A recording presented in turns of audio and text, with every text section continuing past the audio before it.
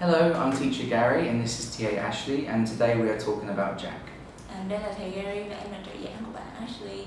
Hôm nay thầy sẽ nói về kết quả học tập của bạn Nguyễn Công Hiếu, bạn Jack.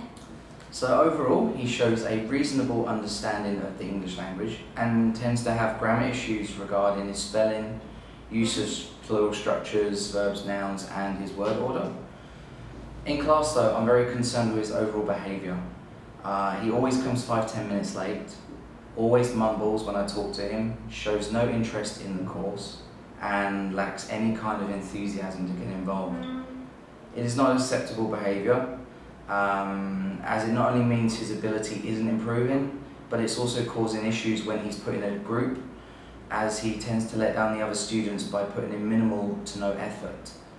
I have talked to him various times regarding this issue, but it is clear that he is not bothered or interested in making an effort, and will only do so begrudgingly if I threaten to call his parents.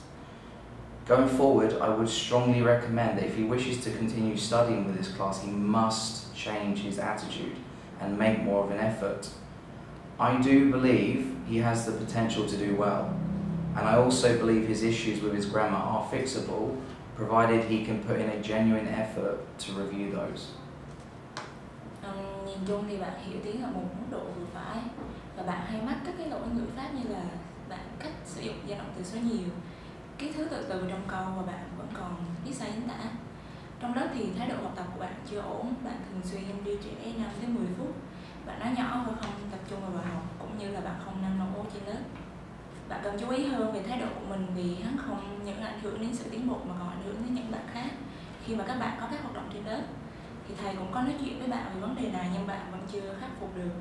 Thầy có đề nghị là nếu bạn muốn tiếp tục học nền khóa mới thì bạn nên thay đổi cách học và cái thái độ của bạn, vì bạn có thể tiến bộ các kỹ năng nếu bạn chịu khó hơn một chút. Và bạn cần ôn lại ngữ pháp để có thể bắt kịp các bạn khác. Vấn đề lớn nhất của bạn là